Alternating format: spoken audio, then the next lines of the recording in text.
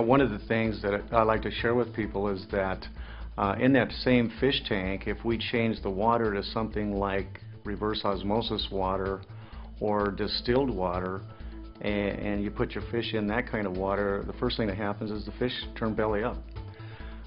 They get sick quickly, they then die because they can't live in that kind of water, and it's becoming more evident from research that's being done around the world that the human body is very similar. Those kinds of waters don't work very well in our fish tank either. Something else that has been taking place research-wise for a long time started with a pioneer many years ago over in Germany by the name of Otto Warburg, who received a Nobel Prize for his research on fermentation, and he basically, to put it in simple terms, taught that things like cancer cannot survive in an alkaline environment. So if we can keep the waters in the fish tank in our body that represent our body slightly alkaline, we don't have to worry about some of these diseases to the same level, because he says we can't get cancer if those internal fluids are alkaline. Now, there's lots of researchers out there that are supporting this information and supporting this idea. We know that cancer is a process where oxygen is deprived, just like fermentation. And so by hydrating the body, as Dr. Batman-Gallage says, by alkalizing the body, as Dr. Warburg says, and also Dr. Susan Lark, who used to teach at Stanford Medical School, says that the top achievers in our country, and in fact throughout the world, are those people who are naturally alkalizers. And she says there's around 3 to 4% of these people worldwide who are the high achievers, the top athletes, the top business people, the top people in different industries, and they are naturally alkalizers.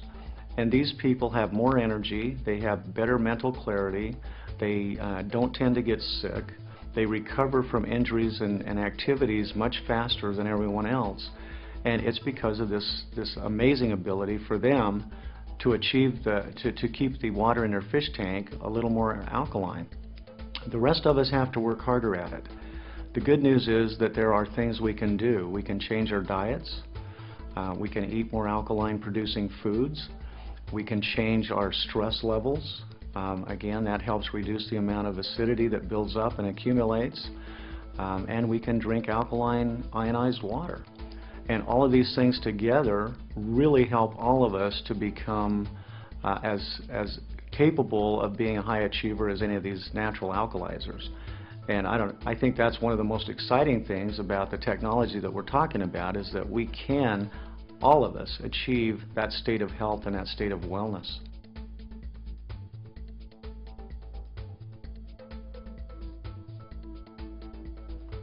In the early 90s, I had the chance to go to Japan and see the technology that we're talking about used in clinical applications in hospital settings.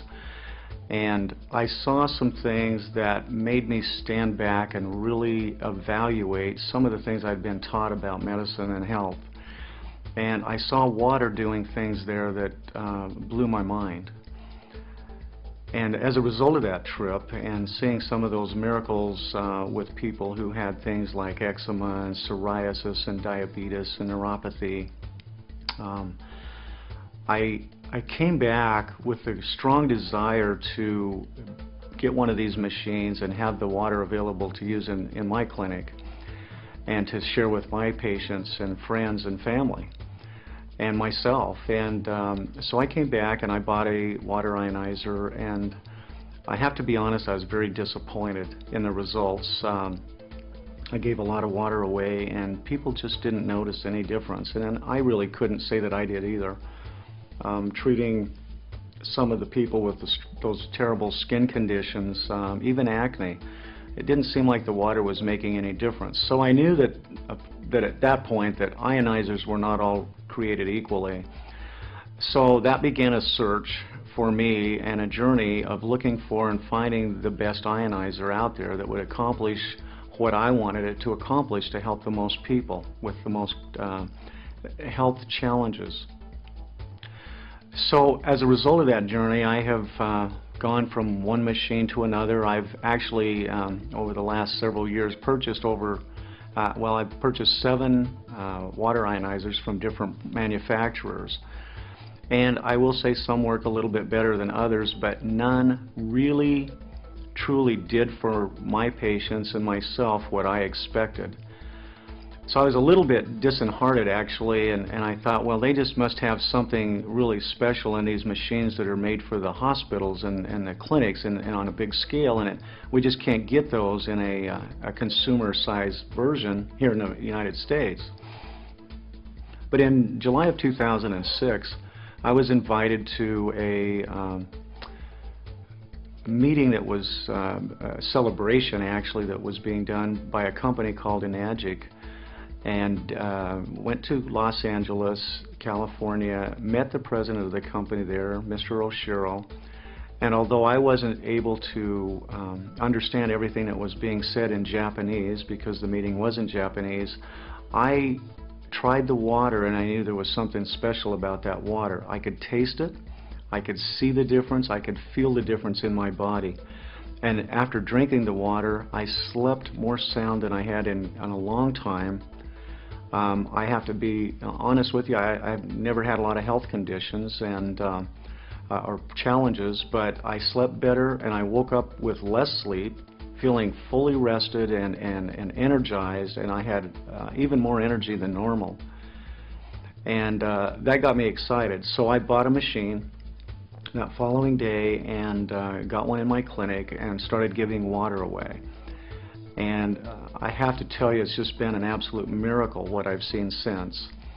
Patients are coming in and getting water. They're bringing their friends in, they're bringing in their family, and they're taking water home and drinking it, and they're coming back and saying, I got to have some more magic water.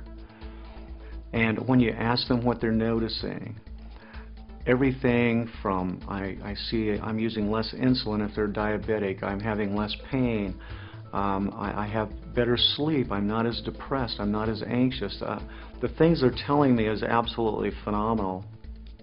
And I've come to realize just how important this foundational part of our body really is. You know, we are 75% water, and we overlook it, we take it for granted. And as I see the changes occurring in patients, what I'm coming to realize more and more every day is that the water is the key. All the other things are secondary. The water is in nature the greatest solvent. The water is the solution in which all chemical reactions take place in the body.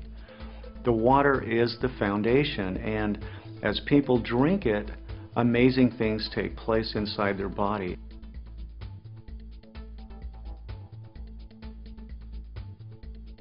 Perhaps the most important one is what we call the hexagonal properties. This is also called microclustering. And what this simply means is that the water is in smaller groupings or clusters than most water found on the planet. Now, nature produces this high in the mountains. If you go up into the high mountainous areas, you'll find heavy amounts of snowpack and glacier melt, where the water melts and it flows down through the streams and into the rivers and then down into the valleys. And as it does that, it actually changes. It starts out high in the mountains as hexagonal water, or a six-sided molecule. These six-sided molecules actually stick together in clumps of about 3 to 5 molecules. As it flows down into the valleys and as the sun beats down on it, this water literally warms up and it changes form into a pentagon or a 5-sided structure, and these tend to group together in groupings of 15 to 100 molecules. That increases the surface tension. That's also why when you wash your clothes with this water, you have to use more and more detergent to get it to wash the clothes, to penetrate the clothing. Now, scientists have found that the most important water for all living organisms, that's animals, plants, and people, is that of the six-sided structure. And as I said, many people call this microclustered water. And I think that is a great term because it helps us understand that it's in smaller clusters or groups. The significance of that when it gets inside the body is that the body can then use this water more easily. It carries more fuel, it carries more oxygen, and it carries away more waste. It penetrates the cell wall much more readily and much more efficiently.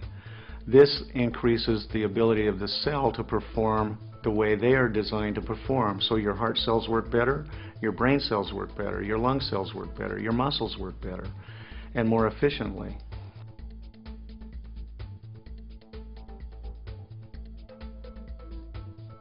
Most of the bottled waters come from three sources. Many of these come from the municipal source actually, and then are run through a reverse osmosis system. That's what the larger bottlers are doing. Reverse osmosis, as you probably know, is where you take water under pressure and put it up against a membrane with little tiny pinholes that only allow the water through, and it holds back the minerals and theoretically at least the chemicals and other components that may be in the water, purifying the water. The end result is very similar to what you would get with distilled water. Distilled water is basically achieved by taking water, heating it up, and in letting that water rise in a vapor form, and then collecting it back and cooling it down. And the cooled down water, theoretically at least, is without the unsavory components that may be in the water. Again, we've left the minerals behind, we've left hopefully all of the chemicals and other components. So the end result is very clean water that the Japanese call dead water. In fact, if you put that water from either a distiller or from a reverse osmosis machine into your fish tank, the fish would die very quickly. So the Japanese have concluded, and many other researchers are supporting this, that these waters are dead and that they basically demineralize the body. They really suck the energy out of the body. And that's why people, when they start drinking the Kangen water, find themselves with a lot more energy.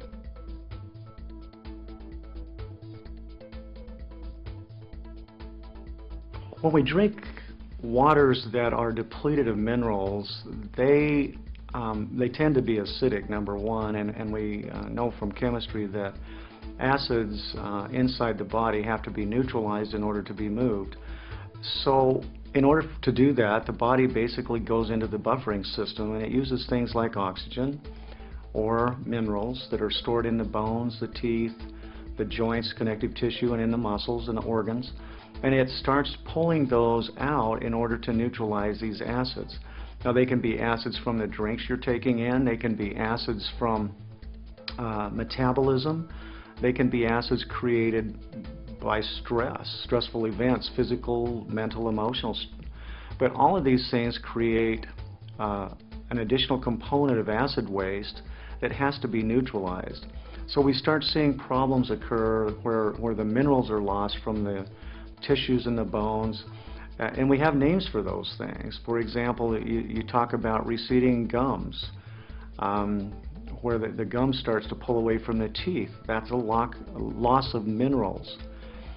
We start seeing problems like calcification of joints. We start seeing problems like osteoporosis, for example, where the bones literally start to break down. They start to lose that mineral density that was there, that the body needs to function optimally.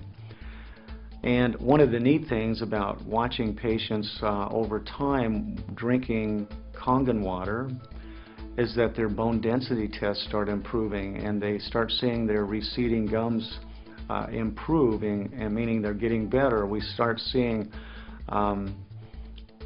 arthritic symptoms reduced. We start seeing those degenerative disc problems improve, because the body and all of the bones and connective tissue are all living, and they're constantly changing.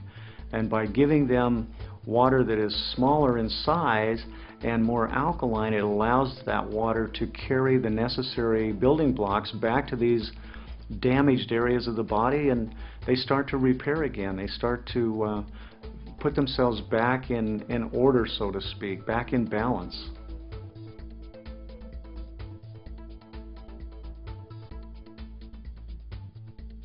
You know, sometimes people talk to me about all of the amazing health benefits they've experienced, but I really want to share with you a couple of things I've observed with our animal friends, because I don't believe animals experience placebos, and there's always those doubting Thomases out there that are saying, well, it might be a placebo, and I suppose anything can be a placebo to some degree, but I will say this: I have taken Kangen water out in the pasture and given it to horses, put it in a bucket next to the trough where they're used to drinking out of, and they'll always drink the Kangen water first.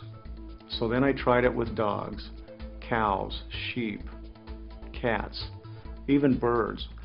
And every single one of them, if they get a chance to choose between Kangen water and the regular source water they've been drinking, they will always drink the Kangen water first. Sometimes they'll even go out of their way dramatically to get the Kangen water.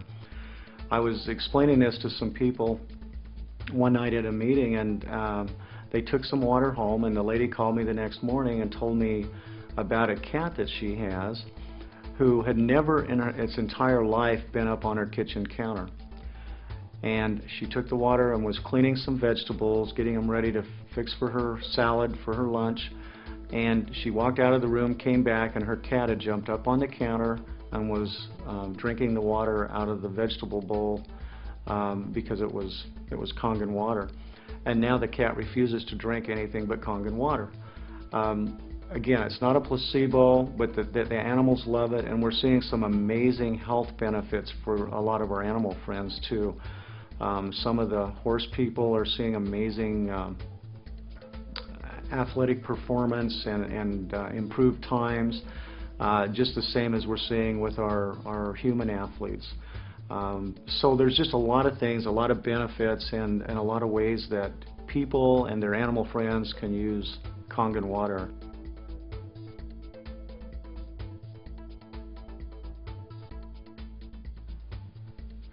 We know that there's a problem with bottles in the landfills, and it's gotten so bad that Governor Schwarzenegger and other leading officials are asking people to quit using bottled water in government buildings. And it's not just in California. It was recently in Utah. And it's becoming more and more of a problem for Americans and people around the world. One of the beautiful things by having an ionizer sitting in your kitchen or in your utility room is that you can have the best water available, and you can drink that every day. You can take it in a bottle wherever you go, and you're not contributing to this landfill problem. I think that's something that we all have to take responsibility for, and should shoulder some of that responsibility.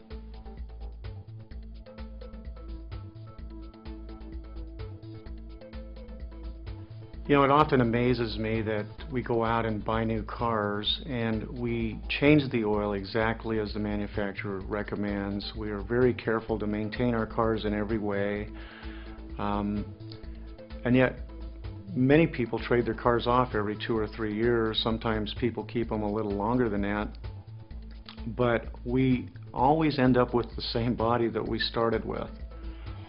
And although that body, which I like to think of as a billion-dollar machine that God gave to us, it is an amazing machine, and it does maintain itself fairly well even with all the abuse we give it. It still amazes me how sometimes we do abuse it, how we sometimes think that we can dump any kind of fuel in it and it'll still run.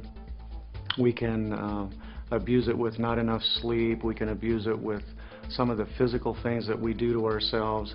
And we just keep on doing it and doing it and doing it, and then we wonder sometimes why we wake up one morning and we're sick.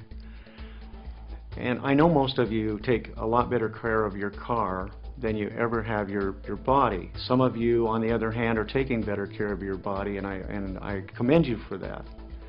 But I think it is a big problem, and I think it's something that we really need to think about. Putting this wonderful water in your body absolutely is one of the best preventive maintenance things that I personally know of, and I recommend it to everybody that I talk to. You see, as we change our water, we literally do change the foundation of who we are, of our health, of our wellness. And you know, people often ask me, well, Doc, I've been out on the internet and I've found this article that says these things don't work. I found an article that says I can buy a machine for half the money or a third the money. And that's true. And I realize that there are people that can say anything they want to on the internet. I don't have a problem with that. But I do want you to understand something. It's been my experience, after having purchased and tested many different manufacturers' machines, that the results will vary dramatically according to the machine. Sometimes I think of it this way, you know, if you wanted something for transportation, you could buy a horse, you could buy a bicycle, you could buy a moped, you could buy a car, maybe a small car, and you could buy a Mercedes or a Lexus, or you could buy a Rolls-Royce. Each one of those are forms of transportation, but you will find that riding a horse or a bicycle or a moped, for example, in a rainstorm isn't very nice. And it's very slow, and it takes you a lot longer to get where you want to go. If your goal is to improve your health, it seems to me that most of us would choose to do the very best we can to make the most difference every day that we're existing. We want to have better energy, we want to have better health, and we want to perform at our optimum capabilities. That to me is the magic of being healthy and well. So when you go out on the internet and you find people that are making claims and what's the good word, debunking or bashing the technology, and there's people that say it don't work. Let me just tell you this. My experience has been that it is amazing technology and it really does work. And I can back that up with Japanese doctors who have been using this technology for 35 years. There are many associations of doctors who understand this. Just because we don't, and we fear change, and we are resistant to change in many cases, doesn't mean that it doesn't work. There was a guy by the name of Columbus years ago when everybody in the world thought the world was flat, and he took off in some friends of his in a boat, and he sailed, and he didn't drop off the edge of the world. Now today we laugh at that and we say, how could they possibly have thought that the world was flat? And yet at that time everybody was of the opinion that the world was flat. We're kind of at that place in our history right now. If we really dig down and look around, we see that most people are sick. Most people's health is not where it ought to be. And yet somehow we keep doing the same things day after day after day, thinking that we're going to get healthier. It doesn't work that way. In fact, somebody told me that was the definition of insanity. So I would urge you to take the time to investigate this, to literally drink the water. Just drink the water and see if what we're telling you will make a difference for you. And I believe that you, like all of the patients that I've worked with and all my friends and all my family members who are trying this water, will also feel the difference. And if you want to try other waters from other machines, do it. Give them an opportunity to show you how they work, because I think you'll find that they're not all created equally, and that the results will be dramatically different from the waters from some machines versus those of other machines.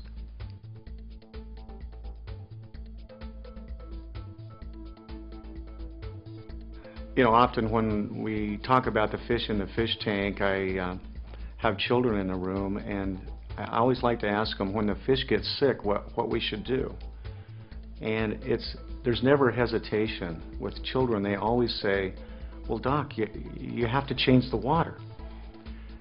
And it seems so simple, and yet when we go back to comparing it to the human body and the fish representing the cells in your body, when the cells get sick and we go to the doctor, I've never heard the doctor say, you need to change your water.